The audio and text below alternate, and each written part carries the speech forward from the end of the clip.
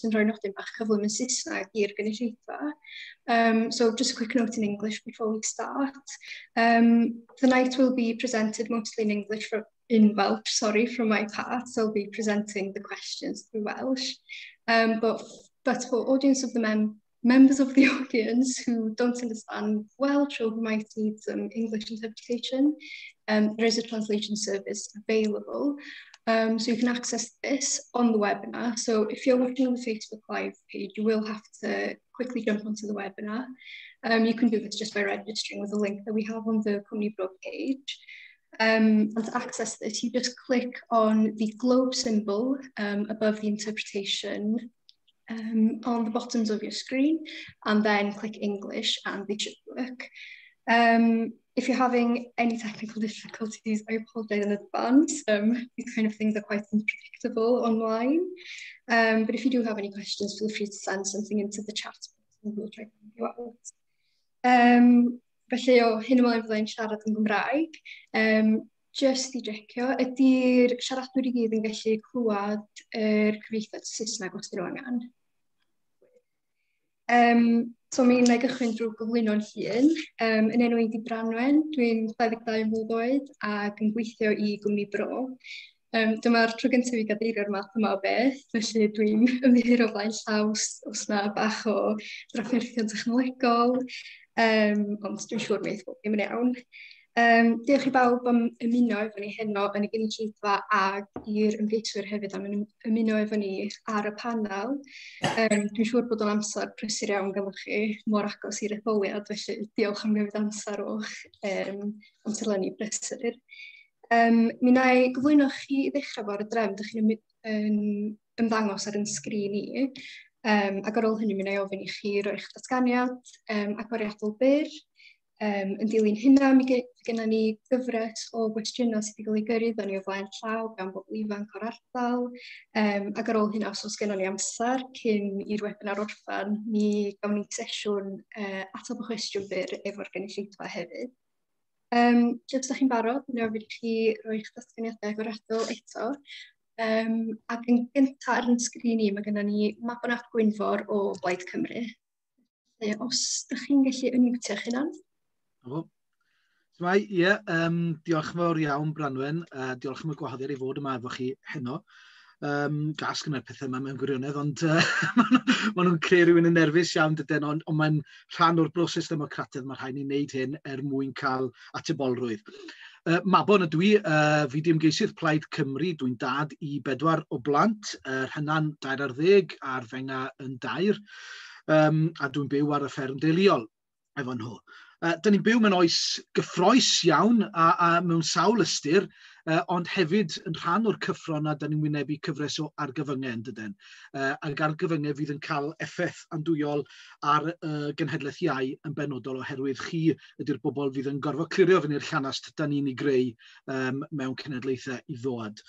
A dwi'n meddwl yn benodol am yr argyfwng amgylcheddol, dyn ni'n wynebu yr argyfwng tai sydd o'n blaen ni iechyd meddwl yn sicr yn rhywbeth mawr ac ar ben hyn I gyd y cyfle gwirioneddol cyffroes yma sgynnon ni o greu gwladwriaeth y gwlad annibynnol y Gymru newydd fyddwch chi yn ei greu mwyn mynd i'r afel ar argyfyngau yma. Felly os ydyn ni o ddifri eisiau taclo yr argyfwng amgylchedd tai, iechyd meddwl ac yn y blaen, yna rhowch gyfle I Blaid Cymru I fod mewn llywodraeth mwyn I ni gael gwleidyddion sy'n dallt y materion ac sydd efo'r syniadau i'w taclo nhw. Diolch yn fawr iawn I chi.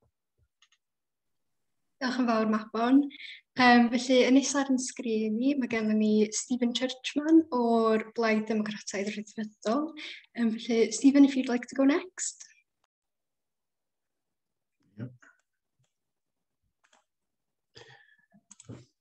Yeah, noswaith dda. Good evening, and thank you again for the welcome to this event this evening. I am a Gwynedd County councillor and a long-standing member of my party, having joined in March 1983. So I'm an experienced politician, having served as a councillor for most of the last 35 years, actually, in 2 very different principal local authorities. My career path is also quite diversified. I have spent many years in the railway industry, civil engineering, as a track design engineer, and more latterly as a contract auditor, contract specification auditor, checking that the company was meeting the requirements of its contract. And I was also troubleshooting all around the country in events of any major issues arising. I moved to Gwynedd in '99, where I ran a village shop and post office for 15 years in the rural community of Gandol-Benmaen. And with my wife, we have both been fostering for 25 years. So we have come across all sorts of problems and things which we had to deal with in our lives. So again, I think it helps me with my experiences. My view of the world is that we don't own it. We borrow it from future generations. And I want to pass on the world, not only that has a future, but a world that has a better future than the world that my generation inherited. And the world, as Mabon has referred to, is facing a crisis. Climate change is becoming more evident every year. It is a dreadful realisation that climate change was only recognised in very recent times. Well, not only then, but just as we were approaching the tipping point. How we act now defines the future. And if there is to be a world that we can pass on to future generations, we must act. Therefore, I'm proud that my party has placed recovery at the centre of its ambitions, and recovery of the environment is the pinnacle of that vision. I welcome the opportunity this evening to discuss events and also to learn and listen, because that is a two-way street, and for politicians to act, we must also listen. So it's not just about me laying out my stall to you, but for you to lay out your stall to me. Politicians are servants of the people. So thank you very much for inviting me here this evening. Thank you, Stephen. Nesaf ar y sgrin mae gennym ni Cian Iwerddon o'r bleidlais. Os ydych chi'n licio reid eich datganiad rhithiol nesaf? Diolch yn fawr, Branwen. So, Cian dwi'n 20 blwydd oed, dwi'n myfyrwyr yn studio hanes am Prifysgol ac dwi'n gweithio yn Asda Bylleli. Dwi'n rhedeg oherwydd dwi eisiau taclo'r argyfyngau rydym yn wynebu yn lleol efo'r argyfwng tai yn yr ardal ac ar argyfwng efo'r cyflogau isaf yn y Deyrnas Unedig sydd yn effeithio bobl ifanc, mae'r ddau argyfwng yn effeithio bobl ifanc yn enwedig, ac hefyd dwi eisiau taclo yr argyfwng sydd wedi cael ei trafod yn barod heno, yr argyfwng rydym yn weld yn rhyngwladol efo'r amgylchedd. Wedi gweithio yn yr ardal ys roedd yn 14, dwi'n gwybod y problemau rydym yn wynebu fel bobl ifanc. Da ni yn wynebu sefyllfa lle mae llawer o weithwyr ifanc yn wedig yn cael eu talu'n llai am yr un waith na gweithwyr hyn. Da ni'n gweld sefyllfa lle mae bobl ifanc yn cael eu trin yn ffyrdd reit ddrwg, wedig o fewn yr sector twristiaeth yn aml iawn. A dwi'n credu fod y ffordd gorau i taclo'r argyfwng yma a'r problemau yma rydym yn wynebu yw trwy rhoi pechnogaeth o cwmnïau fewn dwylo'r cymuned ac y gweithwyr. A hynna di prif peth dwi eisiau sefyll drost. Dwi'n credu y ffordd gorau i taclo'r argyfwng tai di rhoi pechnogaeth o'r tai yn dwylo cymunedau'n democrataidd trwy cwmnïau cydweithredol, a dwi'n meddwl fod hynna yw'r model da ni angen symud ymlaen. Dwi fod profiad yn y sector cydweithredol yn gweithio yn yr antur-ail haearn, yn datblygu cynllun ar gyfer mhentrau i ail datblygu'r ardal. A mae'r gweledigaeth yma di beth dwi eisiau gweld ar draws yr ardal i ail adeiladu'r ardal a creu ardal sy'n gweithio i pawb yn Dwyfor-Meirionydd o bob oed, o bob cefndir. So diolch yn fawr iawn. Diolch yn fawr, Cian. Nesa ar y sgrin mae gennym ni Peter Reid o Pobl. Chi'n licio siarad nesaf? Diolch yn fawr iawn i chi. Diolch am y croeso. Ailadrodd fyddai, wrth gwrs, be o pob arall di godi. Peter Reid yn enwi, dwi'n sefyll ar rhan Propel, neu Gyrru Cymru. Hogyn o Bwylleli, Pen Llŷn, di prodi 2 o blant bach, drwg gynnau. Na, dydyn nhw'n drwg, i fod yn onas. Di prodi ers faint o 20 mlynedd, ond mae'n siwr. Gwain yn 95, nath adael fi mewn Gadar Olwyn. Cyn hynny o'n i'n rhedeg busnes, o'n i'n rhedeg garage yn Bwylleli. Ac ar ôl mi gael y ddamwain nes i nôl i'r rhedeg garage. Dwi wedi gwneud sawl peth a dwi wedi gweld ochr all i fywyd wrth fod yn person anabal. Ac swn i'n licio gweld fwy o cydda chwarae mewn ffordd fwy lefel i bob un person a nabal neu ddim drwy'r byd i gyd. Dwi wedi gwneud lot efo Hafod Lôn, wrth gwrs i lawr Lôn. Dwi wedi gwneud lot efo Seren yn Blaenau, efo Anabledd. Ond ia, efo byd oedd Mabon, byd oedd Stephen, dych bod swn i yn licio gweld tecwch, beth dwi eisiau ydy y gorau mhlant i sydd yn y gorau i bob un person arall yn y cymuned mae gyd. So beth sy'n effeithio'r gymuned, mae'n effeithio fi ag ymhlant. Swn i'n cael gweld ticwch as in tai yn mynd i fod yn fforddiadwy a mynd i cael gafal o dyd, no drent neu i brynu. Swn i'n licio gweld fod ddim y gymuned fwy da ni'n dilyn yr ailgylchu fel mai, ond swn i'n licio hoel troed carbon gael ei dynnu lawr a bob peth felly, a tha ddudo Mabon, yn ni sy'n mynd i wneud y golwg a chi fydd yn gorau tacluso fo i fyny, geiriau gwych Mabon, ond dwi'n cytuno'n llwyr efo hynny. Da ni mewn lle mor prydferth, o'r un i wneud y gorau o hynny heb i ddinistro fo. Diolch. Diolch i chi, Peter. Felly nesaf, mae ganddo ni Charlie Evans o'r Blaid Eidwadol. Charlie, if you'd like to speak next. Diolch, Branwen, and you are ably chairing this evening incredibly well. So you may say that you've only done it once, but you're doing an absolutely fantastic job. Diolch am y cyfle heno. Thank you ever so much for the opportunity this evening. It's fantastic. I think apart from Cian, I'm the second youngest person on this panel at the age of 27. So I'm fairly, I don't think I can quite call myself youth anymore. However, it depends where you are. You know, within the Conservative Party, I certainly do feel like the youth. So yeah, but it's great to have this opportunity this evening. Everything I've done so far in terms of my campaign has been focused on opportunity. And I, as a Conservative, fundamentally believe in choice. I believe that young people should have the opportunities available to them locally to make that informed decision as to where they wish to be and make something of their life.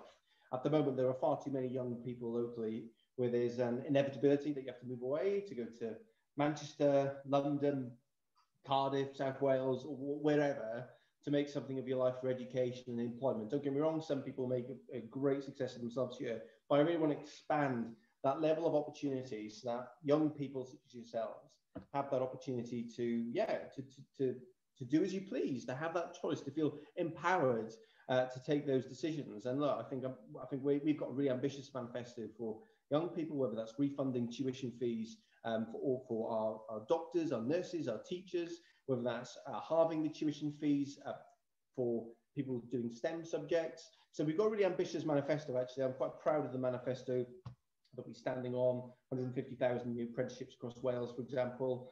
So yeah, I'm really excited. I'm really excited for the future. And people who are listening on to this call tonight are either people who, you know, voting for the first time potentially and you want to know, or you might be someone who has been around for a few years and you're really interested in politics. And look, I think I just want to pay tribute to those who are on the call tonight. You know, I started getting interested in politics in about 2010 when Cameron, Clegg and Gordon Brown were around. That feels like a generation ago now. But I remember having those healthy discussions within sixth form and so on and so forth. And I just encourage you to do the same, you know, get involved.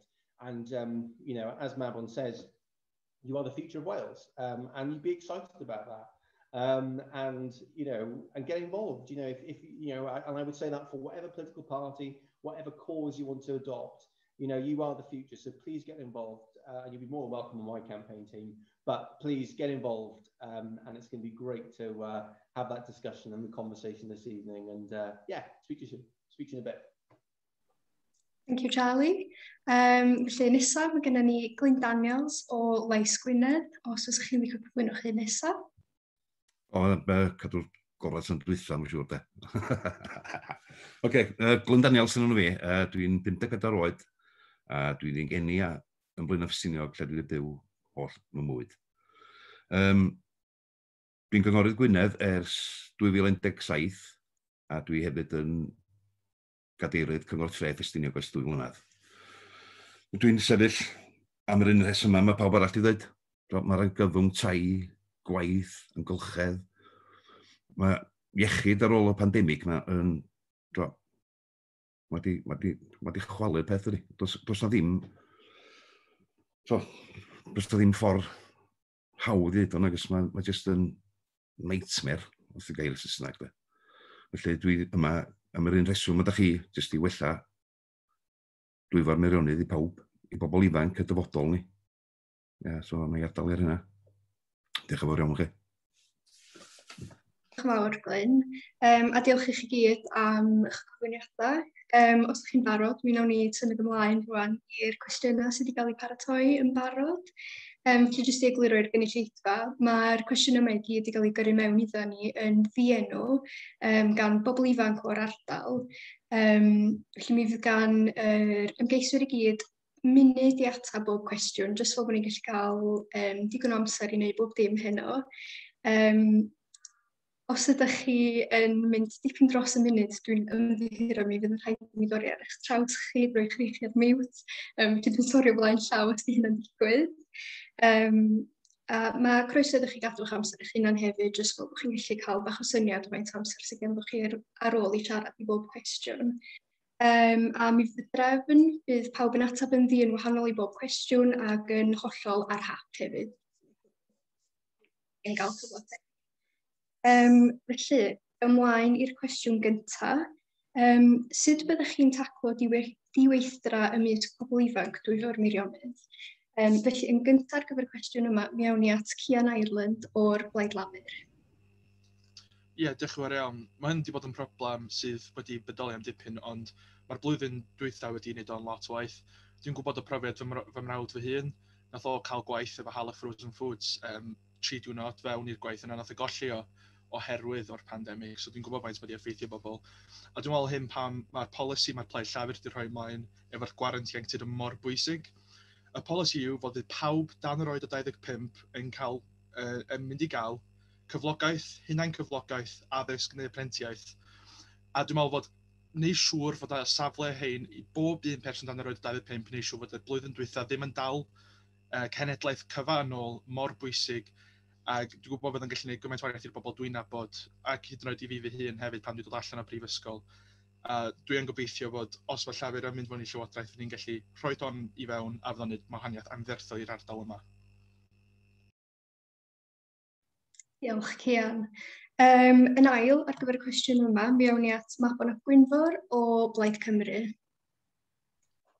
Diolch, wel, cwestiwn, bosib yn o'r cwestiynau pwysicaf, da ni'n gwybod o'r argyfyngau, da ni wedi sôn fod yna argyfwng efo swyddi ar ei fi wneud gwaith ymchwil yn ddiweddar, oedd yn dangos fod bron i 10% o ieuenctid bobl ifanc Dwyfor-Meirionydd bellach allan o waith. Hynna i raddau helaeth oherwydd y pandemig a yn bod ni mor ddibynnol ar y sector dwristiaeth a fod gymaint o bobl wedi colli gwaith yn ystod y cyfnod yna. Felly, be dyna ymwneud, mae rhaid ni roi sicrwydd swydd yn does. A mae gan y Llywodraeth y capacity i wneud hynny i ddarparu swyddi, sicrhau fod yna swyddi, a mi fysa Llywodraeth Plaid Cymru a gobeithio unrhyw un arall yn rhoi sicrwydd swydd i bobl ifanc o 16 i 24 mlwydd oed yn talu lleiafswm o gyflog byw go iawn, nid cyflog byw, ond y cyflog byw go iawn. A mi fysa ni'n gwneud hynny trwy ddefnyddio'r prosiectau sydd gennym ni ar y gweill yn barod. Mae yna prosiectau yn y gweill, ailffitio tai, adeiladu is-adeiledd ac yn y blaen. Mi fysa ni'n datblygu rheina ac yn datblygu prentisiaethau efo'r colegau mwyn rhoi sicrwydd swydd yn edrych ymlaen i'r dyfodol. Diolch yn fawr, Mabon. Yn drydydd, ar gyfer y cwestiwn yma, mi awn ni at Charlie Evans o'r Blaid Geidwadol. Branwen, I like how brutal this is, by the way, 1 minute cut off. What I would say, youth unemployment is an absolute scourge on society. And I think our approach, and certainly my approach, is to produce the conditions and the climate available so that it gives young people the best possible opportunity at the start of life. I think we can't particularly guarantee it because ultimately we've got to encourage and empower young people to seize the opportunities as well. So look, for us, 150,000 apprenticeships across the whole of Wales. I think that'll be really important. You know, you don't have to go to university. We're going to roll out apprenticeship degrees and make a really more bigger emphasis on vocational sort of degree programs. free bus travel and discounted rail service for 1624, and investing in our transport to connect young people, especially here, to the rest of North Wales, to Northwest England as well. So it's absolutely vital. And then our commitments on education. I've mentioned tuition fees, and we're going to have an Institute of Technology within us, which is a STEM-based program, a STEM-based college in North Wales as well. So look, there's all sorts of things we can do. But yeah, I'm all about producing the conditions to allow young people to flourish. But I don't think, so I wouldn't want to place those guarantees, because it's up to all of us, I guess, to seize any future opportunities as well.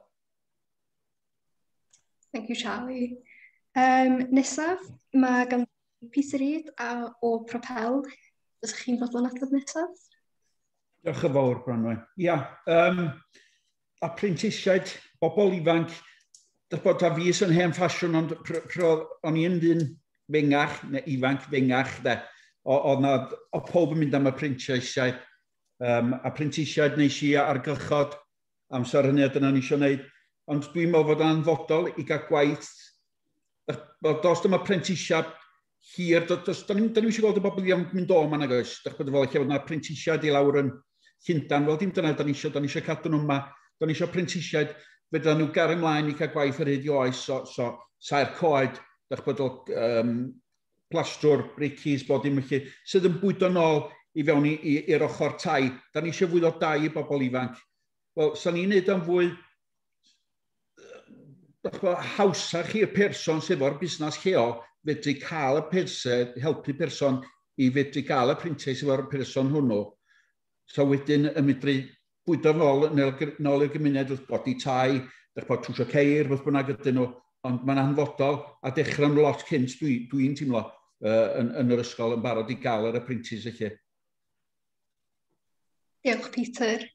Nesaf mewn i at Llyn Baniod o Lais Gwynedd. Mae Llywodraeth Cymru angen buddsoddi arian yn Dwyfor-Meirionydd i greu gwaith efo cyfloga o-ansawdd i bobl ifanc ni. Dwyfor-Meirionydd ydy'r un ardalodd todaf yn gorllewin Ewrop. Mae rhaid iddyn nhw dechrau buddsoddi yn ochr yma o Gymru, dim lawr yn Gwylodd.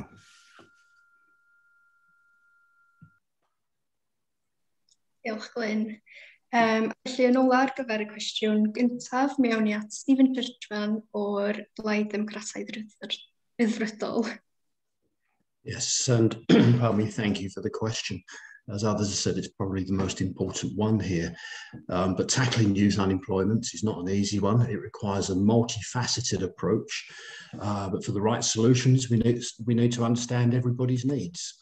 And my parties are prepared to work with the further education sector, employers, the youth sector in particular as key stakeholders, and this would have a vital role to play in order to develop a vision for post-16 education that works in the best interest of learners and staff, providing flexible and valid qualifications.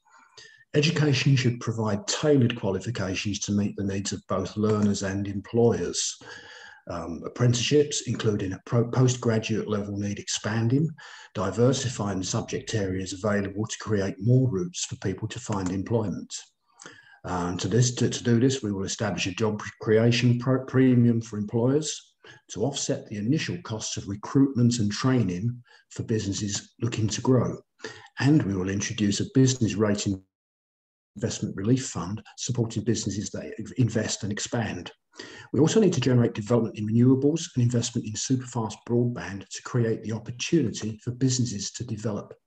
Only by governments engaging with commerce, engaging with students, working with the education sector and developing skills of today's students to provide lifelong learning opportunities, and also seeding businesses with incentives and enhancing our infrastructure, will we be able to create greater opportunities, providing skills. Sorry, Stephen, you've gone just a bit over the minute there, so I'm going to have to cut across you. If we'll move on to the next question, it does follow on from the first question. Sorry, mae'n ei siarad yn Gymraeg gwan. Mi wnawn ni symud ymlaen i'r ail gwestiwn. Felly, ydych chi o blaid incwm cyffredinol sylfaenol a pham? Sut fyddai'ch plaid chi'n gweithredu hyn? Felly'n gyntaf ar gyfer y cwestiwn yma, mi awn ni at Charlie Evans o'r Blaid Geidwadol.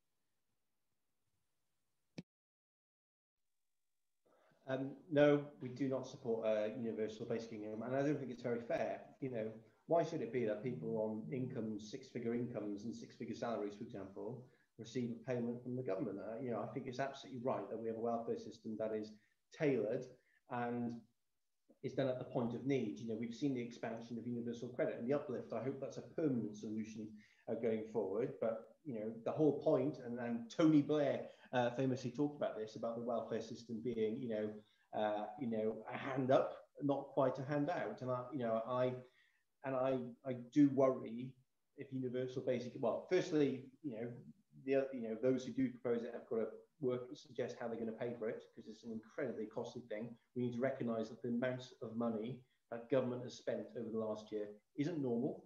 That was it's been an extraordinary time, an extraordinary situation. So that level of spending is going to have to come down eventually, and it will do, because people further won't exist. But we need to get to that element of normality. And as I said, it's about creating those conditions, tackling the opportunity deficit that we see in Dwyfor-Meirionydd, and giving people the opportunity then. But I really do not think, I don't think it's fair. I don't think it's fair that people on £100,000 a year or even more, for example, should have that payment. It's much better to be means tested, I believe, and that will be, far fairer, in my opinion. Thank you, Charlie. That was a bit over the minute again, so I had to cut across you there. Nesa mi awn ni at Glyn Daniels o Lais Gwynedd.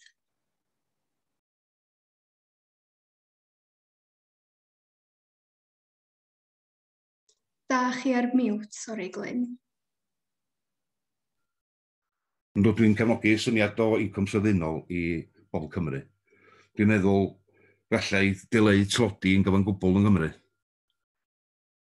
Ond bydde rhaid I hyn gael ei weithredu gan y parti gwledol mewn grym ar ôl mai y chweched. Diolch Glyn. Nesaf ar gyfer y cwestiwn yma, mi awn ni at Stephen Churchman.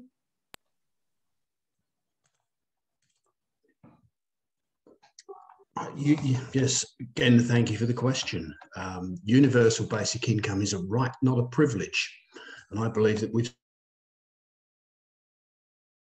seen the problems highlighted of poor earnings in Wales in the last year, highlighted by the pandemic. We have a surprisingly low unemployment rate in this constituency, but hand in hand with that is lowest wages in the UK. Short hours, low pay rates. It's a sad truth that poverty is overwhelmingly a problem for those in work as a result of falling wages in real terms. Liberal Democrats will work with the UK government to pilot a nationwide UBI scheme funded by reforming the benefits system. Supporting low-wage workers is cheaper than paying job seekers allowance, and it will create savings to the benefit system. And in my belief, it is an indictment of our society that for many years people have been able to find unemployment and actually become financially worse off. Yet the system does not support them. Ultimately, Liberal Democrats seek further devolution of the benefit system to bring us into line with Scotland, far more flexible to meet the needs of local people. Thank you, Stephen. Nesaf mi awn ni at Peter Reid o Pobl. Diolch. Swn yn dweud, dwi'n arbenigwr ar y maes yma, ond dych bod yma common sense person swn i'n licio gweld fwy o gyfartal, lle mae gymaint o gyfartal da ni'n gweld i'r pen yma rhwng y clawd a'r cyfeithog. Enwedig, da chi'n bwcheli ar ddi Gwener a gweld y ceir posh ma'n dreifio lawr I Abas o chi lle. Dych bod mae prisiau tŷ ar olwynion rybr yn mynd heibio lle. Dych bod mae'n dorgal anu. So na, fyswn i'n gefnogol I gael gweld cyflog call I berson. Mae yna gymaint o dlodi rhwng lle. Dych bod a ddidol Glyn, dych bod mae'n dorgal anus. So na fyswn i'n gefnogol iawn o'n efo fod yn onas. Does am gymaint, am bod hyd yn oed drwy'r y Covid, mae gyd, da ni wedi gweld hynny'n gwaethygu, a mae'r cyfeithogad yn mynd fwy cyfeithog, a mae'r clota wedi mynd yn dlotach, a'ch bod so mae'r rhaid I ni drio wneud rhywbeth I dod ar y fwlan y fwy wastad yn y meddwl I da. Diolch. A na i'n miwtio'n hun tro yma. Diolch I chdi. Diolch, Peter. Nesaf, mae ganddyn ni Mabon o Gwynfor o Blaid Cymru. Diolch, ie, fyswn, 100% y tu ôl i'r syniad o incwm sylfaenol, a mae angen i weld o'n cael i weithredu mor fuan â phosib, ond yn anffodus dim yn bosib gwneud hynny efo'r drefn sydd gyda ni'n Nghymru ar y foment. Ond i fi nôl ychydig ar y cysyniad yna o incwm sylfaenol, mi fysa fe'n rhoi sicrwydd incwm i bobl, mi fysa fe'n golygu fod pobl ddim yn dioddau o'r straen meddwl, a'r poen meddwl, a'r iechyd meddwl, yr afiechyd meddwl yna, orfod ffeindio ciniogau bob diwrnod, mi fysa fe'n rhoi hunan barch nôl i bobl. A meddyliwch am y cymdeithas ni mewn Dwyfor-Meirionydd, am y pobl yn y celfyddydau, Tsunami, Candelas, Lewis, Estella, a'r bandiau yn y celfyddydau yma, fysa fe'n rhoi sicrwydd incwm iddyn nhw i fedru datblygu i sgiliau nhw yn lle gorfod mynd a chwilio am swyddi sy'n talu ychydig iawn mwyn medru cynnal i diddordebau nhw. O ran Llywodraeth Cymru, mi fysa ni'n cynnal treial iddo fo, a mi fysa ni'n dal y treial na fyny i Lywodraeth San Steffan dweud, ylwch, dyma fo'n gweithio, darparwch i ni'r grymoedd a'r trethiant a lles mwyn i ni fedru rolio fo allan lles pobl Cymru. Yn ddifyr iawn ar gyfer wybodaeth Charlie, does am llawer o bobl yma efo ffigwr 6 rhif o gyflogaeth. Diolch i chi, Mabon. Yn olaf ar gyfer y gwestiwn yma, mi awn ni at Cian Ireland o'r Bleidlais. Ie, diolch yn fawr iawn. Sori, da chi wedi bod tarfu fyny fyna, sori. So ie, dwi yn cefnogi UBI, a dwi'n cefnogi pilot. Dwi wedi rhoi fy enw lawr ar sort of pledge UBI Lab Cymru. So dwi yn cefnogi rhawl pilot, ond mae bod yn holl iawn yn dweud mae angen datganoli mwy o pwerau yng Nghymru i medru wneud hyn. Ond dwi'n meddwl mae yna pwynt ychwanegol hefyd pan ni'n edrych ar sut da ni yn gweithredu rhywbeth fel UBI. Da ni'n bod yn rili ofalus sut da ni'n neud o. Mae yna esiamplau fel wledydd eraill lle os da chi ddim yn rhoi cyfyniadau rent fewn i lle da chi roi UBI lawr, mae o'n gallu achosi chwyddiant enfawr yn y prisiau rent, chos mae landlords yn weld o fel siawns i gallu cynnyddu rent nhw i wneud mwy o arian. A wedyn mae o'n bron iawn dad wneud yr rhan da o UBI. So dwi'n meddwl, os da am wneud UBI, a dwi'n cefnogi, dwi'n gobeithio wnawn ni wneud o, medru datganoli'r pwerau i medru wneud o, a dwi'n gofod llawer iawn o fy cyd aelodau o llafur yn cefnogi o. Dwi'n meddwl fod angen wneud siŵr fod yn wneud yn y ffordd iawn, a wneud siŵr fod yr ochrau da o'r polisi yma ddim yn cael ei dad wneud gan landlords, a wneud siŵr fod ni yn rhoi'r cyfyniadau sydd angen dod efo hyn i wneud siŵr fod yn weithio ac yn weithredu'n gywir. Diolch i ti, Cian. Mewn ymlaen i'r trydydd cwestiwn nesaf, a mae hwn yn gwestiwn sydd yn effeithio pobl ifanc yn benodol. Felly, mae diffyg adrannau chweched mewn ysgolion uwchradd yn broblem fawr sy'n effeithio addysg nifer o bobl ifanc, gyda rhai yn colli hyd at 2 awr y dydd ar drafeilio. Beth fysa eich plaid chi yn ei wneud i daclo hyn? Ac yn gyntaf ar gyfer y cwestiwn yma, mi awn ni at Peter Reid o Pobl. Diolch yn fawr. O'n i'n darllen y cwestiwn a rhai yn cwyno yn cael trafeilio 2 awr lle. Dwi'n yn dallt, achos swn i'n licio gweld fwy o blant yn aros mlaen yn dosbarth 6 yn hun yn bersonol, a dim ond mynd allan i'r ysgol i'r colega. Mae gennym ni goleg Meirion Dwyfor yn Dolgella yn Bwllheli, mae 2 yn Bwllheli, does mae'r un yn ochr neu yr ochr morwrol. Ond oedd yn cwyno fod yn trafeilio 2 awr, ond yn mynd dallt hynny, be oedd os yn trafeilio bala mae fi o Blaena i Dolgella, tra gorau trafeilio i Bwllheli, ond methu dallt hynny o'n i, be oedd y broblem lle, a eich sa'n nhw'n medru trefnu gael wbath yn Dolgella 2 diwrnod yr wsnos yn agosach iddyn nhw, os o'n nhw'n gorau trafeilio cymaint. Ond, swn i'n gefnogol bersonol i gadw dosbarth 6 yn ôl yn yr ysgol uwchradd. Diolch, Peter. Felly, jyst i wneud siŵr bod pawb arall yn dallt be oedd y cwestiwn yna yn ei ofyn. Mae'n rhywbeth sy'n effeithio pobl ifanc yn benodol ymlaen o Ffestiniog, oherwydd bod nhw ddim dosbarth 6 yma. Felly mae'r opsiynau yn gallu bod unau bod nhw'n mynd i Fala neu Ddwgella, mae rhai yn dod yn mynd i Fangor a felly'n gorfod trafeilio awr ddwy ffordd. A felly'n amlwg mae hyn yn cael effaith fawr ar bywyd ddydd i ddydd o ifanc sydd yn gorfod trafeilio i'r mathau yma lefydd jyst i gael addysg chweched. Mi wnawn ni symud ymlaen i'r ail siaptwr ar gyfer y gwestiwn yma. Cian Island, os oes ti'n licio siarad nesaf?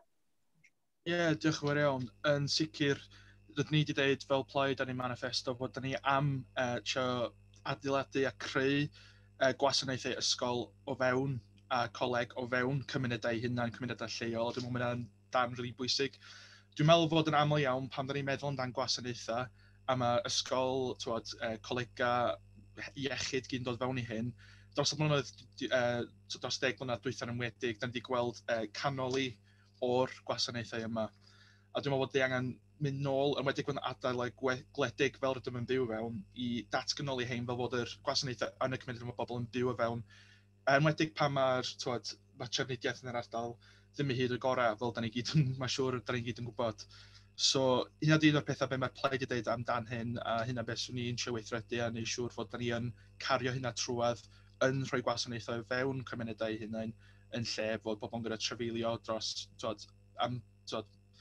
milltiroedd jyst i gallu cyrraedd yr coleg ganol. Diolch, Cian. Felly nesaf mi awn ni at Glyn Daniels o Leid Gwynedd. Y prif reswm sefydlu Llais Gwynedd yn 2008 oedd i warchod ysgolion bach a gwledig o fygydiaeth cael ei cau. A fydd Llais Gwynedd yn ymladd i ailagor chweched dosbarth yn ein ysgolion os mai dyna yw dymuniad y gymuned.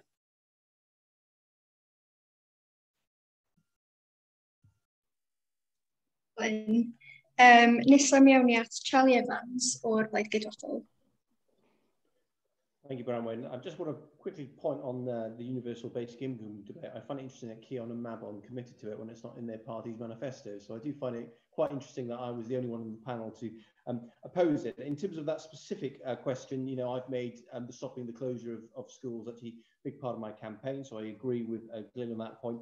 As I said, you know, free bus travel for 16 to 24-year-olds, and you know, from the Flaen perspective, you know, discounted rail travel won't do much from that perspective. But I would like to see, you know, again, actually, with consultation, I firmly believe in the power of local communities through consultation with the community of Flaen you know, if there is a demand for a sixth form or further educational facility, then absolutely I want to explore that particular option. And further education has been, of course, cut by this Welsh Labour government over you know, the last few years. And actually, we as a party are committing to expanding it by 150 million pounds, 100 million pounds, I should say, in further education colleges, and increasing the budget year on year. Those are the priorities that matter to the young people of Dwyfor-Meirionydd. So yeah, but I completely agree with Glyn's sentiment. We need to relocalise our education. Thank you, Charlie. Nesa, mi awn ni at Stephen Churchman. Yes, again, another important question.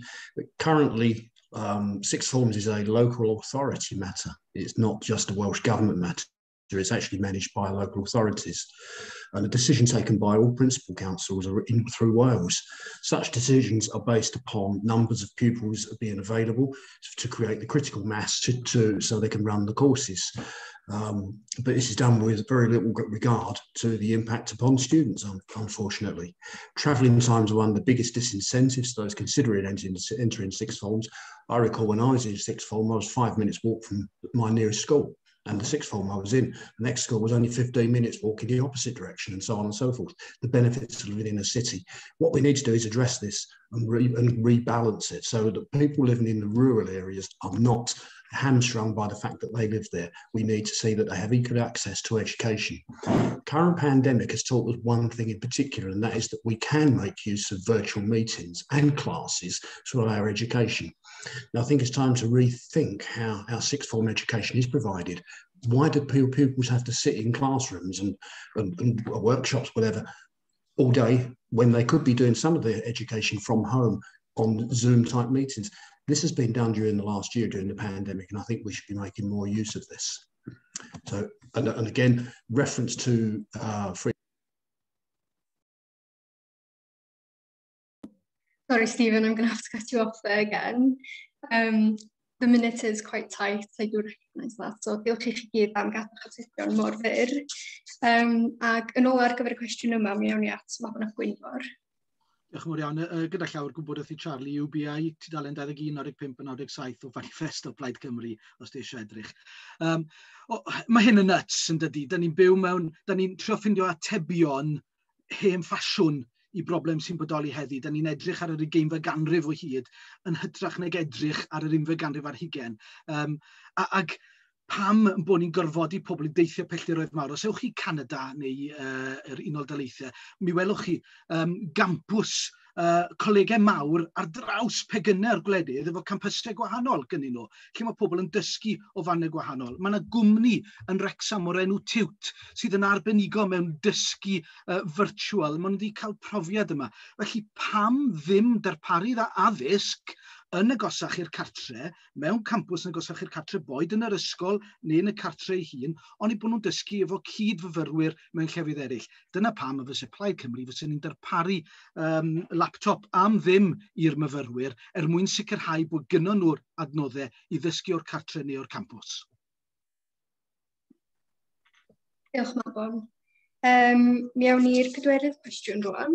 Felly, mae Cymru'n wynebu ar gyfwng tai ar y funud. Sut fydda'ch plaid chi'n helpu bobl ifanc brynu tai cyntaf? Ac yn gyntaf ar gyfer y cwestiwn yma, mi awn ni at Stephen Churchman.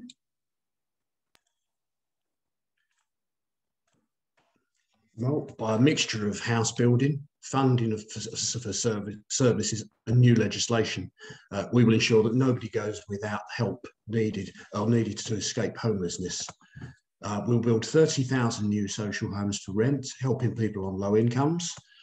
We will continue the rent-to-own scheme to help people to own their own home for the first time. But we recognise that not just owning or renting, but being able to live in a house needs to be affordable too. So we'll pass a Green Homes Act to help cut average energy bills by £500 a year.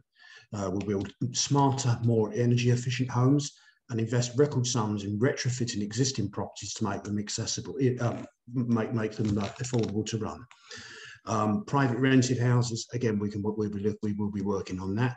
We'll set clear minimum standards and we will establish a housing adaptation fund to help landlords pay for the necessary alterations and adaptations. And we'll increase the housing support grant by £25 million to build more social housing, and we'll expand the private sector leasing scheme whereby private landlords can lease their homes to local authorities. A multi-targeted approach to housing is designed to address the needs of those who want to buy and also to look after those who want to rent. Thank you, Stephen. Nesaf mi awn ni at Mabon ap Gwynfor o Plaid Cymru.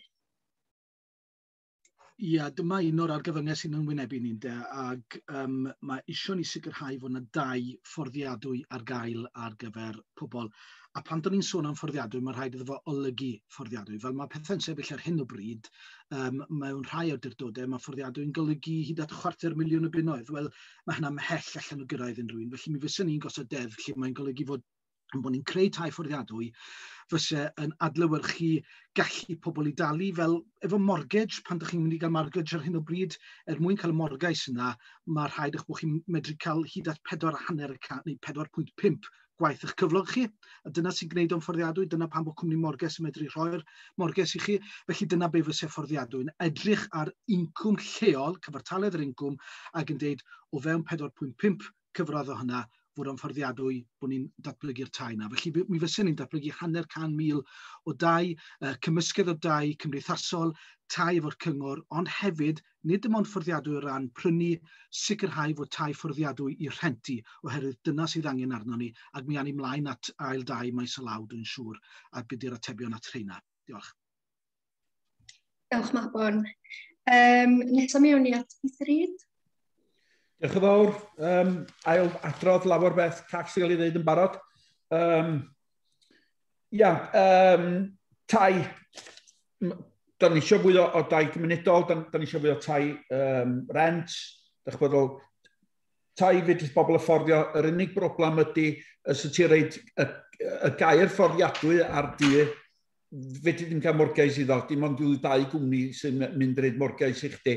So dwi'n meddwl fel syniad efo nid yn agosach lle mae'r cyngorau lleol efo'r pwera a thodd o'n neud eistalwm yn reid morgais i bobl lleol. Morgais 20 mlynedd i'r arferol gyda ni'n Gymru a Lloegr. Pam fydda ni'n neud am nhw'n niwyd yn Ewrop lle fydda chi'n morgais i fyny 50 mlynedd. Mae peth yn wirion bost sy'n mae rhywun yn talu fwy am rentio tŷ na mis a person yn talu am forgage ar dŷ. So pam fydrithom mynd i fyny ysydion talu 600, fydrith o fforddio 600 y mis ar rent, fydrith o fforddio 600 y bunna reid ar morgage. Yn y marn ni. Wedyn, sa hynny'n dod i fewn hefo apprentisiad, oedden ni sôn gyntaf, bildio tai, common sense. Diolch, Peter. Yeah. Nesaf mewn i at Cian Iwerddon o'r bleidlafur. Diolch eto. So, dwi'n meddwl yn gyntaf fydd ein plaid ni yn creu yn adeiladu 20,000 o tai werth sydd yn mynd i bod yn carbon isel i helpu tuag at yr argyfwng amgylchedd ac tuag at yr argyfwng rydym yn wynebu efo tai. A fe hyn i gyda gyfer rent cymdeithasol i wneud siŵr fod nhw yn arffoddadwy gyfer bobl lleol sydd angen y tai. Byddwn ni hefyd yn edrych ar creu sgîm genedlaethol i cyfynnu rent i lefel lwfant tai lleol i helpu bobl lleol ac ifanc medru cael rent, tai am rent. Yn eich gwneglu hyn, ond dwi'n credu fod angen edrych ar perchnogaeth o tai o fewn ein ardaloedd lleol. Dwi'n credu fod angen adeiladu a gweithio efo cymunedau, os ni yn gael fe ethol, os ni'n gweithio efo cymunedau a Dwyfor-Meirionydd, i creu cwmnïau cydweithredol yn ein cymunedau, mewn perchnogaeth ein cymunedau i tai fewn cymunedau, yn defyddio yr banc, Investment Bank genedlaethol, rydym ni wedi creu dros yr 5 blwyddyn diwethaf, a dwi'n meddwl fydd hynna'n gadael ni rhoi perchnogaeth yn y tai, a fy nhw'n gwneud siŵr nhw'n aros o fewn perchnogaeth cymunedau dros amser hir, fel nhw ddim yn gallu cael prynu allan o'n cymunedau gan bobl efo cyfoeth mawr. Diolch, Cian. Felly nesaf mewn i at Glyn Daniels. Dwi'n meddwl, ni gyd yn siarad yr un gan yn ynddo. Ond, mae argyfwng tai yn yma, ers blynyddoedd. A pawb yn dweud, da ni eisiau adeiladu 20,000 o dai, da ni eisiau adeiladu un o dai. Wel, mae yna 600 o dai gwag hir dymor yn Dwyfor-Meirionydd rwan. Mae eisiau'r llywodraeth trio gael hein yn ôl wan i bobl gael prynu nhw neu rentio nhw. Mae hyn yn rhywbeth sy'n eisiau ei wneud wan, dim mewn 5 mlynedd wan. Diolch. Ac i gloi y cwestiwn yma, mewn i at Charlie Evans. Thank you, Branwen. I've had a look at pages 21 and 25, by the way, and I can see no reference to it. I don't have my phone ready to go. There's no reference to that universal basic income, but that's a separate point altogether. Look, I actually agree with Glyn, actually, on this point. 600 in Dwyfor-Meirionydd, 1,500 in Gwynebu across the board, long-term empty buildings. So we've got to absolutely use some local authority borrowing powers. They've actually got more borrowing powers actually than Welsh government. So we've got to use some of that, because the Welsh Labour record on house building and Plaid Cymru's record locally has been really, really quite poor. And we will scrap land transaction tax as well for all first-time buyers across Wales. So that will absolutely help on that. We'll bring back rights to buyers, help to buy, so that in Wales, which was again got rid of. So that will absolutely help. But we've got to look at this holistically as well, because ultimately, if we don't have those well-paid jobs, ultimately we've got to close the differential between wages and house prices as well. We've got to narrow that gap. I'm not on the property ladder myself. I'm renting as well. And yes, I'm spending a fortune on it as well. So I completely accept where we are with it, but we've got to look at that holistic approach and not look to these easy answers because they don't exist. Thank you, Charlie. Felly, yn adeiladu ar y cwestiwn yna, mae gennym ni gwestiwn 5. Beth ydych ymateb chi'r argyfwng tai haf ac ailgartrefi sydd yn digwydd yn ein cymunedau? Ac yn gyntaf mewn i at Glyn Daniels. Diolch. Mae argyfwng tai yn Dwyfor-Meirionydd ers hanner 100 mlynedd a ddim wedi wneud amdano. Mae tua 2,500 o ailgartrefi yma, dros 600 o unedau gwyliau. Mae wnaeth Cyngor Gwynedd y penderfyniad cywir o godi y treth, mae 100%. Mae rhaid i ni newid y deddf cynllunio. Os ydych chi'n brynu tŷ yn Dwyfor-Meirionydd a ydych chi eisiau droi yn dŷ ha, wel, ydych chi'n gadw cael caniatâd cynllunio wneud hyn. Mae hyn yn dal y canrif o'r tai ha wedyn mewn rheolaeth bobl lleol. Diolch, Glyn. Nesa ar gyfer cwestiwn yma, mi awn ni at Charlie Evans.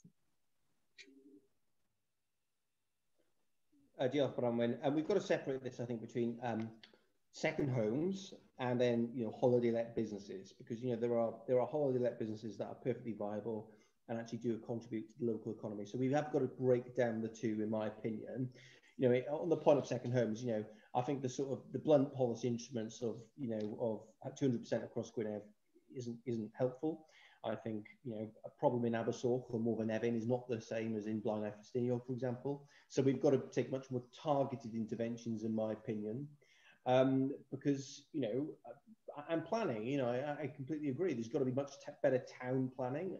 There's got to be much more community planning. So I would like to see an adjustment to the planning and out from that sense, so we can plan these communities better. But I think whacking a big bill on second homeowners isn't the way to go. I think it's counterproductive. And at the moment, we've got a situation, of course, where people who have been slapped with these bills, they end up going on rates, and therefore they're eligible for the business rate exemptions, for example. So second homes are eligible for the same amount as a pub who suffered over the pandemic. So again, no blunt policy instruments, targeted interventions. Diolch. Nesa mi awn ni at Cian Island o'r bleidlais. Diolch. Wel, fy ymateb i digwyr ydy bod dwi'n meddwl fel problem dosbarth digwyr. Dyna ni'n gweld bobl cyffredin yn yr ardal a'r cyflogau isel yn cael ei allan gystadlu yn y marchnad tai gan bobl efo cyfoeth bron iawn allan i ddychymyg bobl lleol yn yr ardal yma. A dim hynna beth sy'n creu yr problem. Ac yn allan o hynna, mae llawer o siaradwyr Cymraeg ar y cyflogau isel yn cael gweithio allan o'u cymunedau. Pobl ifanc, oherwydd o'r cyflogau isel yn yr ardal yn gorfod symud allan. A mae'r problem y seicl yn gweld yn y siampl Abersoch, nawr dyn ni'n gweld Morfanefin. Mae Pistyll yn gweld dipyn o dau yn cael ei codi yna, a wrth gwrs Capel Tom Nefyn. Mewn problem sy'n symud ac yn mynd yn fwy ac yn fwy bob blwyddyn. Dwi'n meddwl 40% o tai dros y blwyddyn dwytha wedi cael ei werthu fel ail tai. A mae hyn, dio ddim yn canoladwy ar gyfer cymunedau lleol, a dio ddim yn canoladwy ar gyfer yr economi chwaith, dwi'n credu, oherwydd da ni angen bobl yn byw yma trwy'r amser. Mae gwasanaethau yn ein cymunedau'n dibynnu'r bobl yn byw yma trwy amser, yn talu trethi trwy'r amser, yn cymryd rhan efo ni'n cymunedau. Os da ni ddim yn taclo hyn, fel dwi'n dweud, dwi'n cytuno efo newid yr cynlluniau planio, efo edrych ar trethi, ond hefyd edrych ar pechnogaeth o tai o fewn cymunedau. Sori, Cian, heb fi dorri ar y drawt dim yna, dwi'n mynd chydig dros y funud. Nesa mi awn ni at Mabon a Gwynfor. Diolch, mae'n sgandal yn dydi fod bron i hanner y tai ar ei cael ei gwerthu yn Dwyfor-Meirionydd yn y flwyddyn dwytha wedi cael ei gwerthu fel ail dai, be maen nhw'n alw'n higher rates, ac yn prisio pobl ifanc a teuluoedd allan o'n cymunedau. Felly, da ni'n gwybod y broblem. Mae pawb wedi adnabod y broblem, da chi wedi adnabod y broblem. Be 'di'r atebion? Mi wna i gynnig 4 ateb posib fydd yn helpu i ddatrys y broblem. Mae un wedi cael ei sôn amdano yn barod, sef angen i gael caniatâd cynllunio i drosi tŷ sydd yn anedd byw i fod yn ddigwyliau. Mae hynna'n un datrysiad. Mae rhaid ni dilyn swistyr a chyfyngu y nifer o dau, y canran o nifer o dau gwyliau, hynny ydi ail dau mewn unrhyw un gymuned. Felly na swistyr ar nhw'n cael referendwm, ac mae'n 20% o'r stoc dau os dyn nhw'n cyrraedd 20% o stoc dau fel ail dau, yna does na mwy yn medru bod yn ail dau. Mae rhaid ni gael system fel yna. Mae rhaid ni stopio'r loophole lle mae pobl yn trosi i tai i fod yn dau gwyliau, ac felly'n osgoi talu'r treth yna, ac hefyd yn treblu yr treth ar brynu ail dau, fel bod o'n disincentives yn stopio pobl i brynu ail dau a tynnu noddi ar farchnad. Bon. Nesa mi awn ni at Peter Reid. Diolch, Branwen. Broblem enfawr. A ddeud o Charlie, rhaid ni dyfynnu rhwng busnes ag ail dai. ni yn pentra bach ar y clafdu, o na 30 o blant yn yr ysgol bydd eich rhys yna, a dwi'n cofio 2 person Saesneg oedd yn byw yn y pentra. A mi gaeodd yr ysgol mewn blynyddoedd yn ôl bydd eich rhys efo llais Gwynedd, a bod yna gymaint o bobl di mewnfudo i fewn yna i rhithieirio bobl mewn oed, mewn oed gen yn plant o gweud. So, dych bod mae'n cael effaith enfawr ar gymuned, de. Dych bod sbiwch yr abasoch, bobl hyn, digon o bres, yr eiteirio fanna, ysgol o fanna wedi cael. Dych bod ni'n siarad efo rhywun drwy'n blaen, efo Glyn, dwi'n siŵr yn isio am tai a faint o dai sy'n cael ei gwerthu wan yn blaena i bobl oedd ail dai. Dych bod fel, mae'r peth yn hyrt lle mae bobl ifanc methu fforddio tai i brynu tai. Ond sut da ni'n datrys o, dych bod eto da ni isio nhw i ddod a dod â'i pres, sa dyn nhw'n aros adra jyst gyrru'r pres, de. Dych bod fel mae hynny'n bosib, ond dwi'n gweld hynny'n digwydd. Ond dwi'n meddwl y cynllunio a dod â canran faint geithod i'r gymuned, dwi'n meddwl di'r ffordd i mynd ymlaen. Diolch, Peter. A felly gloi y cwestiwn yma, mi awn ni at Stephen Churchman. Yeah, there's probably not a lot left for me to say. We all know the problem, we all know the solutions.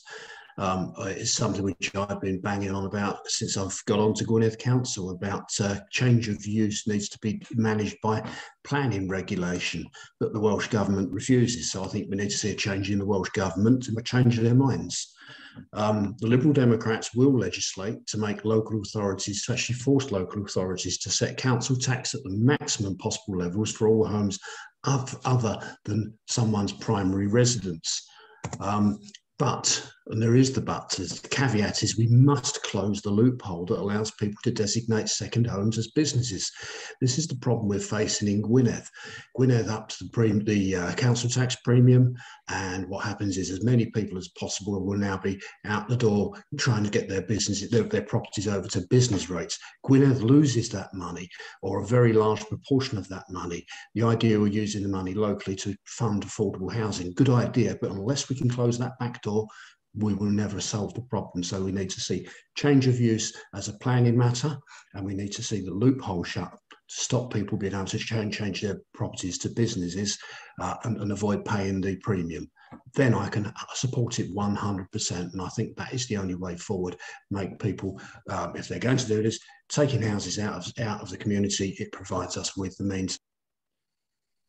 Sorry, Stephen, to cut you there again. So mae gennym ni un cwestiwn ar ôl sydd wedi cael ei gyrru iddyn ni o flaen llaw. Felly cyn ni symud ymlaen i hwn, mi wna i atgoffa'r gynulleidfa bydd yna chydig o gyfle i gael sesiwn cwestiwn ag ateb cyn i ni gloi. Felly gyrwch unrhyw gwestiwn sydd ganddoch chi i mewn cyn hynny. Felly y cwestiwn ola wedi baratoi ydy, mae'r nifer o bobl ifanc sydd o blaid annibyniaeth wedi tyfu'n sylweddol dros y flwyddyn ddwythaf. Ydych chi o blaid Cymru annibynnol a felly eisiau gweld mwy o rymoedd yn cael ei datganoli yma? Ac i ddechrau, mi awn ni at Stephen Churchman eto.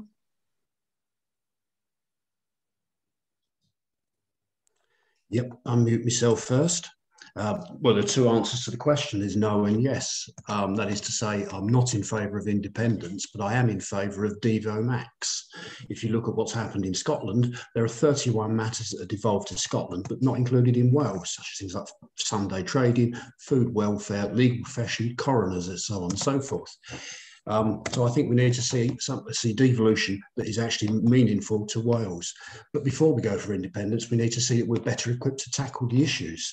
And I believe that at the moment we're far better within a federal Britain than outside of it. And I mean federal Britain, which currently doesn't exist. We've got to see it created.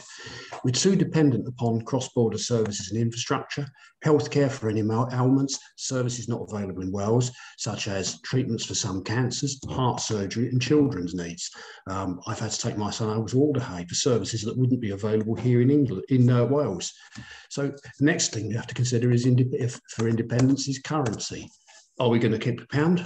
If we don't, if we go for something else, we've got to have a hard border. There's a lot to debate. I think this really does open a can of worms. We're not going to get a definitive answer tonight. But as it stands, I could not support independence, but I'm very much in favour of Devo Max. Thank you, Steve. Felly, yn ail i ateb y cwestiwn yma, mewn i at Charlie Evans. No and no to those questions. Let me just take the independence question first of all. Stephen's made a right point actually in terms of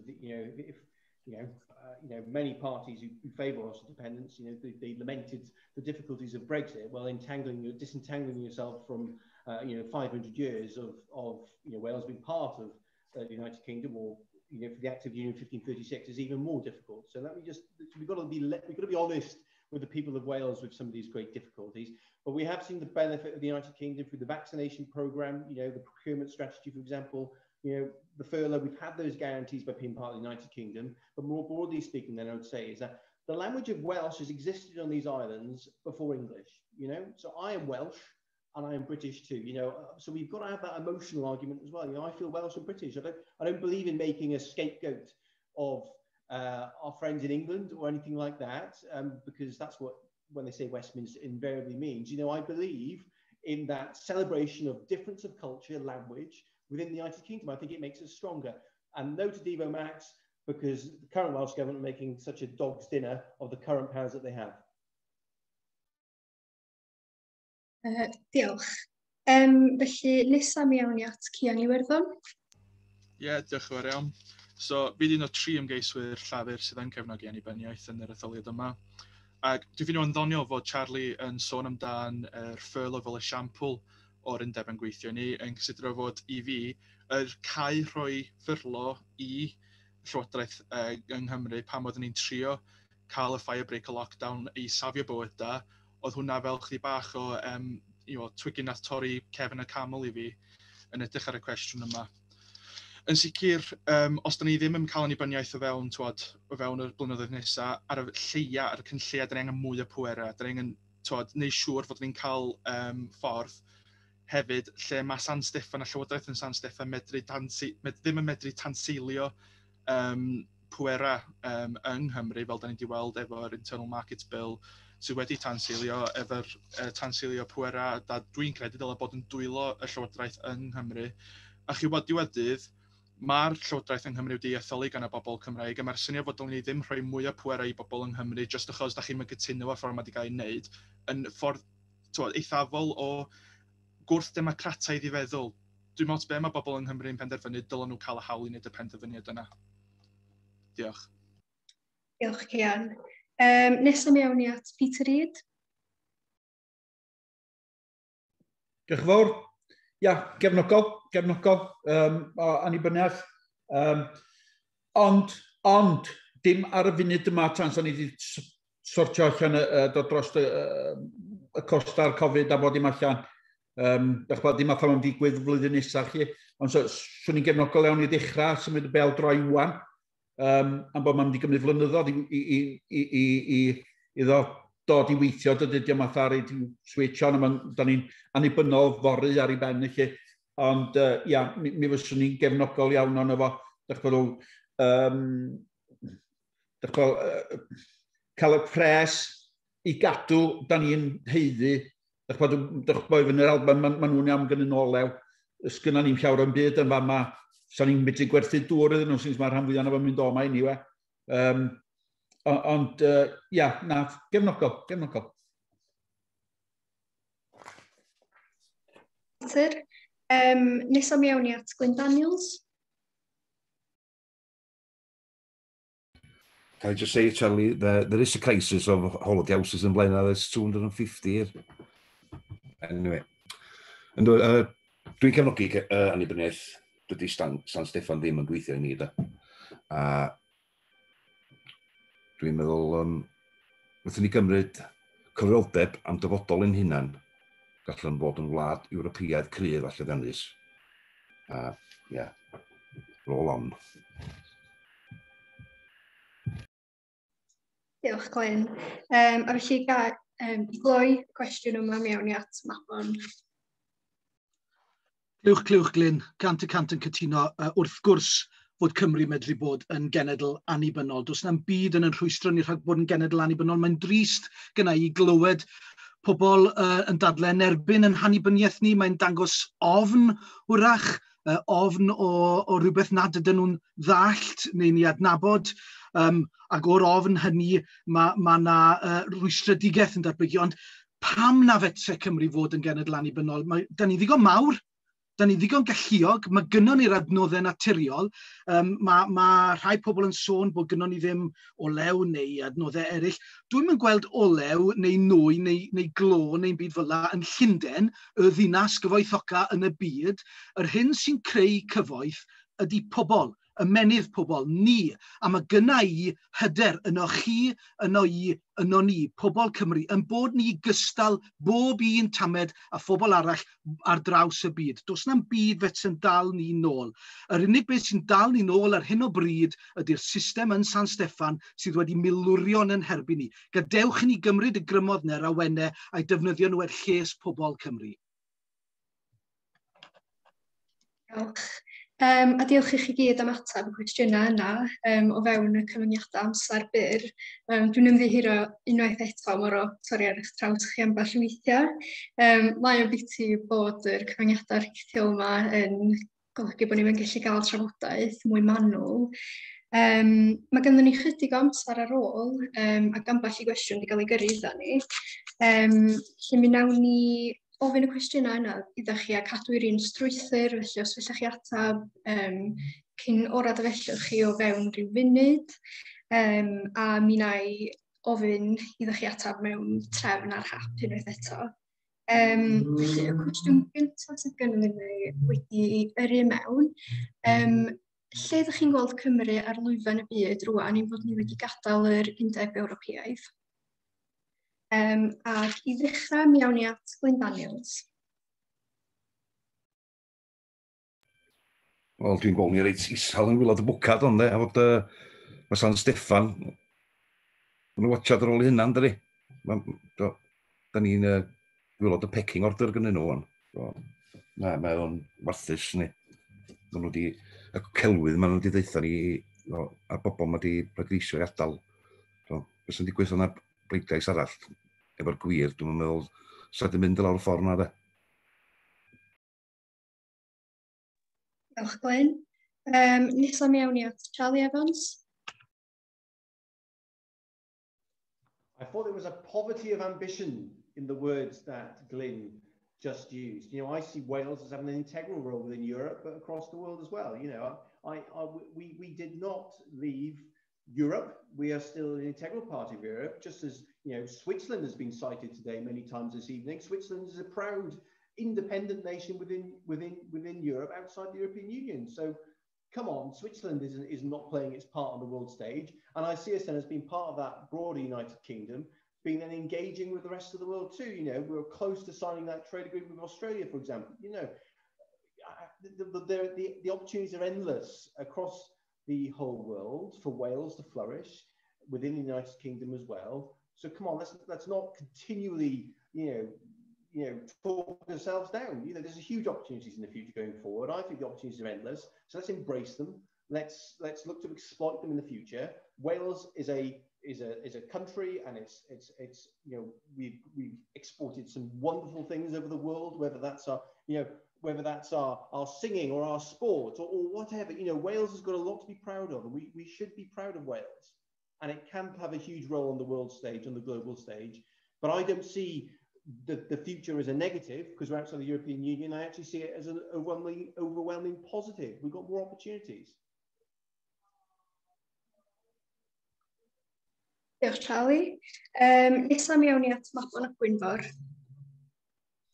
Ie, dwi'n eto'n tristau yn bod ni wedi dod allan o'r Undeb Ewropeaidd. Mae gynnon ni rôl ganolog efo'n chwiorydd am brodyr Ewropeaidd yn chwarae'n rhan yn y cenhedloedd, yn y teulu o genhedloedd Ewropeaidd yna. Dyna lle mae'n lle ni, a mae'n dris gyda i weld yn bod ni wedi cael yn tynnu allan o hynny. Ac mi gawn ni weld beth fydd effaith hynny dros y flwyddyn i ddwy nesaf. Ond yn anffodus dyna ni, mae Brexit wedi digwydd, mi ydyn ni allan. Felly mi fydda i'n gwthio ar y bach yn cael ni'n cydweithio'n agosach efo'r Undeb Ewropeaidd. Felly yn rôl nesaf ni, dwi'n meddwl, fydd ail fyned i EFTA ar ei Charlie sôn am Swistir, yn fanna mae Swistir yn aelod o'r EFTA, yr European Free Trade Alliance, ac felly fysa bod yn aelod ohono yn golygu bod ni'n medru masnachu yn rhydd efo gwledydd Ewrop, heb felly fod yn aelod o'r Undeb Ewropeaidd, ond dyma'r cam nesaf i ni. Diolch, Mabon. Nesa mi awn ni at Cwmni Bro. Diolch yn fawr iawn, Branwen. Dwi'n gwir, mae'r Undeb Ewropeaidd wedi bod yn rhywbeth sy'n chydig bach o benbleth i fi. Erioed i'n meddwl, o'n i'n chydig bach yr ifanc i bleidleisio yn yr referendwm yn 2016, ond dyna ni. Ar un llaw, mae'r buddsoddiad oedd yn cael ei rhoi fan i'n cymunedau dros y blynyddoedd yn sylweddol gan yr Undeb Ewropeaidd. A addewidion y ceidwadwyr fod bysa'r buddsoddiad yma yn cael ei llenwi fewn o San Steffan, dydy hyn ddim wedi digwydd. Os ydych chi edrych ar y level-up schemes yma, drwy'n yn dod yn agos i beth y buddsoddiad cyn llaw. Ond yn yr un amser, dwi'n meddwl mae hynny cofio o'na problemau mawr, a mae yna problemau mawr efo'r Undeb Ewropeaidd yn y ffordd mae democratiaeth y strwythurau wedi i'w creu, sydd dwi'n meddwl wedi adael i llawer iawn o bobl cael argraff drwg o'r Undeb Ewropeaidd, ac chi bod, dyma ni, fy Mallydani, mae hyn i symud ymlaen wan, mae'r penderfyniad, mae bobl wedi wneud y penderfyniad, ond dwi yn gytuno efo Mabon, dyn ni angen edrych ar sut fyddwn ni cydweithio efo i'r Undeb Ewropeaidd ac parchu penderfyniad y bobl Cymraeg dros yn yr referendwm chydig o blynyddoedd yn ôl. Dwi'n meddwl mae hyn i trio bod, cyfuniad o'r dau position yna sydd angen. A dwi hefyd yn meddwl fod, dwi'n meddwl licio'r cwestiwn o lle da ni'n sefyll yn y byd. Dwi'n meddwl dylwn ni canolbwyntio ar lle da ni'n sefyll yn y byd. Dylwn ni canolbwyntio sut ymwneud i helpu bobl yn ein cymunedau ac adeiladu'n cymunedau cyn i ddechrau edrych allan cyn gymaint o hynna. Diolch, Cian. Nesa mi awn ni at Peter Reid. Diolch yn fawr. O'n i'n bobl nath bleidleisio i adael a gynnau broblem efo hynny, a dwi'n gweld ni yn danos y ffordd ymlaen, a dwi'n gweld Cymru yn uchal ac yn codi y cytuno'n llwyr fydda ddylswn ni ymuno ar EFT. Ond dwi'n gweld yn hynna'n yn gry ac yn gryfach amdano fo. Dwi'n gweld, da chi'n sbiwch chi wan ar Merkel a yr iseldirodd a hynna, maen nhw i gyd yn, wel, gen fi genus swn i ddweud fod da ni wedi gadael a neb yn rhwystro ni. Oce, mae yna broblemau yna, dwi'n mynd deud mae gennym ni broblemau, ond y nhw sy'n achosi broblemau i hunan wrth daflud pethau yn blaenau ni, i wneud pethau anodd yn allan. Gynna ni'r cig gorau yn y byd i gyd rhwng y stoc a bod dim, i dod y pysgod da ni'n dalodd ar yn tirodd yn cael ei allforio rhan fwyaf yna fo i Ewrop, a maen nhw wedi rhoi stop ar hynny, wneud o'n anoddach. So, da ni'n defnyddio fwy o'r pysgod yn lleol wan. So na, dwi'n gweld ni'n gry ac yn cryfhau hefyd mi fydda ni. Diolch, Peter. A di wrth yn y cwestiwn yma, mi awn ni at Stephen Churchman. Yes, I was proud to be a campaigning to remain in the EU when we had the referendum and in the run-up to the referendum. I'm proud that I worked with Plaid Cymru on this one as well, leafleting with Plaid Cymru members down Flaen, and I also stood on the stand at the Meirionydd show campaigning against Brexit. I think that Wales is worse off for it. I'm sorry, I cannot accept that we've got the markets that we had. We've seen the import into Europe of our meats and of our fish held up at the ports and stopped. We've seen the documentation that's been imposed upon people who are exporting to the EU from the British Isles, making it extremely difficult to get anything done. I can't see how that makes us any better at all. I think that we're actually worse off than we were in the EU, and I think that it's actually left Wales in a worse off position. And I think that in itself doesn't help with any call for independence for Wales. I think that until we can get EU membership sorted out, we've got serious problems. Sorry. Thank you, Stephen. Felly mae gennym ni amser i un cwestiwn arall, a dwi am fynd at un lle di'r topic heb i gael ei gyffwrdd arno eto heno. Felly'r cwestiwn nesaf ydy, sut mae datrys yr argyfwng byd natur neu be am bioamrywiaeth yng Nghymru efo cyllid cyfoeth naturiol Cymru yn edwyno a llifogydd a choedwigaeth yn hawlio mwy a mwy o'r mwy a mwy o'r blaenoriaeth. Felly, i gychwyn at hwnna, mi awn ni at mabon. Ie, ac o bob dim da ni wedi drafod heno, dyma ydy'r her mawr sy'n wynebu pob un ohono ni, ym mhob gwlad, ym mhob cyfandir. Sut mae'n mynd i'r afel ar cynhesu byd eang. Yn gyntaf i gyd, mae rhaid ni dderbyn fod o'n digwydd. Mae yna bobl allan yna'n gwadu fod o'n digwydd. Mae rhaid ni dderbyn hynny a sicrhau bod ni'n addysgu hynny bobl. Mae rhaid ni gael ein llywodraeth ni yn gweithredu ar hyn ym mhob un adran. Bod pob un gweinidog yn cymryd cyfrifoldeb ar gynhesu byd eang. Mi fysyn ni fel plaid yn sicrhau bod ni'n dadgarboneiddio erbyn 2035, sydd yn uchelgeisiol. Dwi'n yn gwadu hynny, ond mae rhaid i ni fod yn uchelgeisiol os ydym ni'n mynd i fynd i'r afel a hyn. Mae hynna'n golygu sicrhau fod gyda ni, enghraifft, barc cenedlaethol newydd yn moroedd ni, sydd yn gwarchod yn moroedd ni, yn galluog i'n moroedd ni dyfu nôl yn naturiol, yn bod ni'n ailgoedio, yn tyfu gwerth 300,000 o hectarau o goed erbyn 2050, yn golygu bod ni'n cyflwyno deddf natur mwyn cael bioamrywiaeth unwaith eto yma yng Nghymru, oherwydd yn bod ni wedi gweld bioamrywiaeth na'n dirywio yn echrydus dros yr 20 mlynedd ddwytha. Mae rhaid i ni weld gweithredu ar hyn ar bob un adran o'r top i lawr, ac mae angen iddo fod yn flaenoriaeth. Diolch, Mabon. Nes ar gyfer y cwestiwn yma, mi awn ni at Peter Reid. Ia, cytuno 100% y byd o Mabon, dwi'n meddwl be fydde adio iddo fod yn onest o chi, ond dych chi'n fod, un o'r pethau swn i'n licio weld ydy fysa ni'n defnyddio fwy o cynnyrch lleol yn lleol. Dych chi'n pan fedrith be mae'r ffarmwrs yn gynhyrchu dim cael ei defnyddio yn y hospitals ni, yn ysgolion ni, yn y cartrefi hynod ni. Dych chi'n sa hynny'n torri ar o hoel troi carbon i lawr. Ond ia, mae rhaid, mae o'n digwydd dros andwywaith amdano fo. A cytuno 100% efo. A Mabon dwi'n mynd i ailadro be mae wedi dweud yn barod, ond na, cytuno fo. Diolch, Peter. Nesa mi awn ni at Stephen Churchman. Well, again, I think we're all singing from the same hymn sheet on this one. But I think we also have to recognise that there are major stakeholders in environmental matters, and that's the farming industry.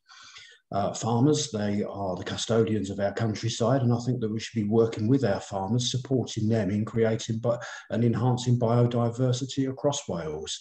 They have the potential to be used as an agency for the government to ensure that we can see a better environment out there. It's not just about raising animals and raising crops, it's about also managing the land and helping us to meet our carbon footprint reduction targets and providing a better environment for tomorrow.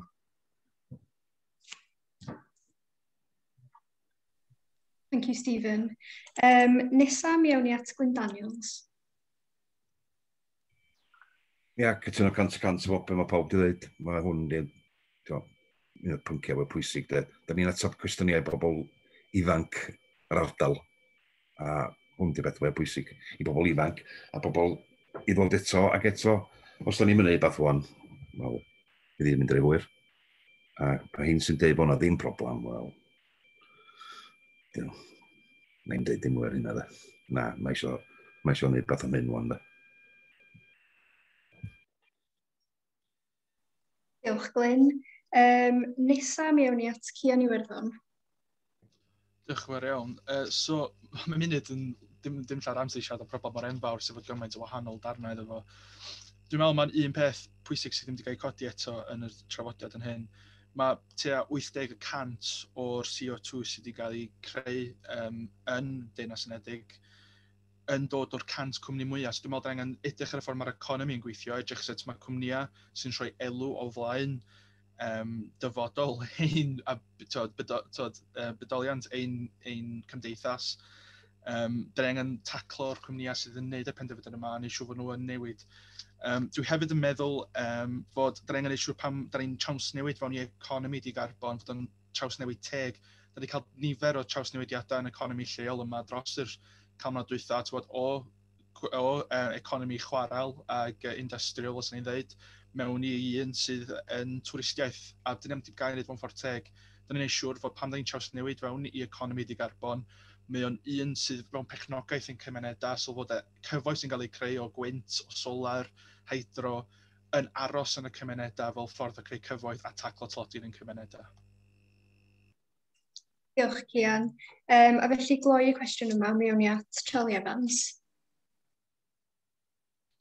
Yeah, it's the most important issue. I think and absolutely it's on the minds of young people across Dwyfor-Meirionydd. We've got to package this, I think, in short term and then medium and long term. Communities such as Fairbourne, for example, are set on a reasonable worst case scenario to be underwater or uninhabitable, I should say, by 2052, I believe it is. So, and at the moment, residents there are telling me that there's no plan from the local authority or Welsh government. So those things are happening right now. This is very real. Within the next, by 2100, large swathes of Porthmadog or Pwllheli, you name it, serious, a lot of coastal communities are going to be, underwater. So we've got to get a grip on that in the short term, first of all. In the long term, then, I've agreed with a lot of what was just been said. We've got to make the most of renewable energy. We as a Conservative Party are going to have a £150 million marine energy investment fund, because there's got to be a broad energy mix, moving away from fossil fuels and into renewables. But I think nuclear energy is part of that as well, by the way. I think nuclear energy interest funded, small nuclear reactors, not the big nuclear plants of old. I think they are part of the energy mix to decarbonise. And sorry, Charlie, I'm going to have to cut you off there at the end of your sentence. Felly, diolch i chi gyd am ateb y cwestiynau i gyd rydw wedi cael eu paratoi ac rydw wedi cael eu rhoi chi heb unrhyw fath o preparation hefyd. Mae gennym ni 10 munud, just llai na 10 munud cyn fydd yr webinar yn gorffan ar ben ei hun. Felly mae hyn yn gyfle i chi roi ysganiad cloi byr os ydych chi'n hoffi gwneud hynna cyn i ni adael. Felly, be na ydi, na i ofyn i chi siarad unwaith eto yn y drefn, ydych chi'n ymddangos ar yn sgrin i fath nathon ni ddechrau. Felly, mae bod yna Gwynfor os ydych chi'n hoffi rhoi'ch datganiad chi gyntaf.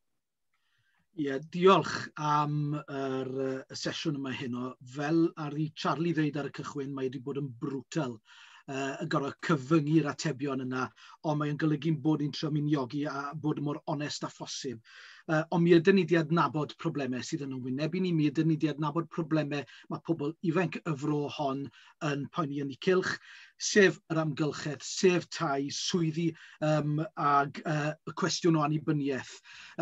Dwi'n hefyd o'r farn fod y cwestiwn yna o iechyd meddwl ni yn un o'r pethau pwysica da ni ddim wedi cael cyfle i gyffwrdd ar.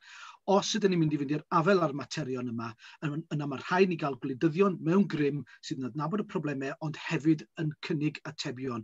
A dwi'n edrych ymlaen o osgau'r fraint yna o gydweithio efo pobl y fro, o gydweithio efo Liz Saville Roberts ac o gydweithio efo awdurdod lleol mwyn ffeindio datrysiadau i'r cwestiynau yna. Diolch yn fawr iawn i chi. Diolch, Mabon. Nesaf, mewn i at Stephen Churchman. Well, I believe that the Liberal Democrats have a vision that is joined up. We're putting recovery at the heart of everything that the Welsh Government needs to be doing in the next session. But whatever we do, the needs of the earth are paramount. We need to accept that everything we do impacts upon your generation and generations beyond. Wales may only be a small cog in the man-made machine that spans the earth, but we can all play our part in driving that machine in a more eco-friendly way. We need to ensure that our demands for resources do not outstrip supply. We need to develop in a more sustainable way, and we need the earth, but I doubt that the earth needs us. Putting recovery first is a first step. I want recovery of the environment to be at the heart of everything we do to build a better Wales for future generations. So thank you for listening to all of us tonight, and I've enjoyed my opportunity to be here with you. But I would ask that you consider these matters next week when electing your Welsh Government, and consider supporting my view for putting recovery of the environment at the heart of everything that Welsh Government does. Thank you. Stephen. Nesaf, mewn i at Cian Iwerddon. Ie, diolch yn fawr iawn. Diolch i chi, Branwen, da chi wedi job ffantastig heno. i Cwmni Bro am dal yr digwyddiad yma, ac hefyd i chi gyd sydd wedi dod yma heno i cymryd rhan ac i rando i ni gyd yn siarad. Pam da ni'n siarad am gwleidyddiaeth, dyfodol ni fel bobl ifanc, dydyn ni'n siarad amdan, a mae mor bwysig bod gymaint o bobl ifanc a phosib yn cymryd rhan ac yn rhoi barn ymlaen ac yn dal bobl sydd fewn pwer yn aml yn hynach i account, oherwydd os da ni'n gwneud hynna, mae'n aml iawn yn debygol fod fydd dyfodol ni ddim yn cael ei, bydd ein diddordebau ni ar gyfer y dyfodol ddim yn cael ei rhoi fel blaenoriaeth. Rhwng wledigaeth sydd gan y Llywodraeth yng Nghymru, gan Llafur, ac wledigaeth fi o adeiladu pwer yn ein cymunedau ac newid strwythurau o pechnogaeth yn y economi lleol. Os ydych chi'n credu gyda fi fewn y dyfodol yma rydyn ni eisiau weld ar gyfer Dwyfor-Meirionydd, bleidleisiwch Llafur Cymru ar y 6 Dyfai ac gan i weld beth sy'n digwydd. Diolch yn fawr iawn. Diolch, Cian. Nesaf mewn i at Peter Reid. Diolch yn fawr, Party Political Broadcast. Diolch trwy nhw da. Sgynnach chi, dwi'n yn gwybod ar atebion i phob dim. A dwi'n yn deud fod dwi yn gwybod nhw, ond dwi fwy na hapus i wrando ar eich problemau chi a helpu chi datrys y problemau hefo chi. Swn i'n licio sa chi gynnach chi 5 munud bach i sbio'r wefan Propel Gyrru Cymru a sbiwch ar y contract neu'r cytundeb sydd yna. Mae 10 rhestr ar y cytundeb a maen nhw'n pethau sydd wedi cael ei sgwennu gan bobl lleol o bob ochr o Gymru lle. Sbiwch arno fo. A mae'r cytundeb, mae'n diddorol. A efo gilydd, fydda ni gryfau Cymru a ni o'n Cymru gwych. Diolch yn fawr iawn i chi gyd. A diolch am gadw ar dy home turf, Diglyn. Diolch yn fawr. Diolch, Peter. Nesaf mewn i at Charlie Evans. Thank you for the opportunity to speak tonight, folks. I am a child of devolution. I was only 6 years old when the Senedd, or the formerly Welsh Assembly, came into being. And we've had 22 years of governance in Cardiff Bay through the Labour Party, Plaid Cymru, and the Liberal Democrats. The only party who can actually govern, who hasn't had the opportunity to form the next Welsh government, the Welsh Conservative Party. And we've got an ambitious programme. In me as your local champion, you've got someone who is fresh, someone who's young, someone who's bringing with ideas, and yeah, I think in touch as well. And look, I would relish the opportunity to represent you in the Senedd come next week, where we focus on expanding opportunity, where we lead the fight against climate change, where we give those real incentives in education. I'm excited about the future. Let's turn the page of 47 years of Plaid representation and 22 years of Welsh Labour rule down the Bay. Thank you, Charlie. A felly, gloi mewn i at Glyn Daniels. Diolch yn fawr am y gwaddiad heddiw yma, ac neis cwrdd dwi heb di cwrdd o blaen. Mi ddilch eitha di blino gwrando'r adewyddion gwag y pleidiau ddydol mawr, o un etholiad i llall, yn gaddo bob dim ni. Rwch gyfle i blaid bach leol gyda gweledigaeth fawr a gwahanol. Newch chi ddim dyfaru, mae'n amser am newid. Diolch yn fawr. Diolch yn eto i chi gyd am ymuno yma efo ni heno. Mae wedi bod yn sgwrs ddiddorol iawn. Dwi'n gwybod bod o wedi bod yn adnodd andros o helpful i mi'n bersonol, a felly dwi'n gobeithio bod o hefyd wedi bod yn werthfawr i'r gynulleidfa. Diolch hefyd Glyn am ymuno efo ni heno yn cyfieithu i rhai ymgeiswyr ac i'r gynulleidfa hefyd. Ta'r noson heb i gallu digwydd yn yr un ffordd ydych chi yma, felly diolch yn fawr. Da ni'n gorffan 2 funud cyn i'r webinar wrthan i hun. Felly diolch eto a gobeithio gewch chi noswaith dda a pob lwc iddo chi gyd yn yr etholiad. Diolch yn fawr iawn, Branwen. Diolch yn fawr iawn. Hwyl. Os da, diolch. Thank you. Bye, Hwyl now.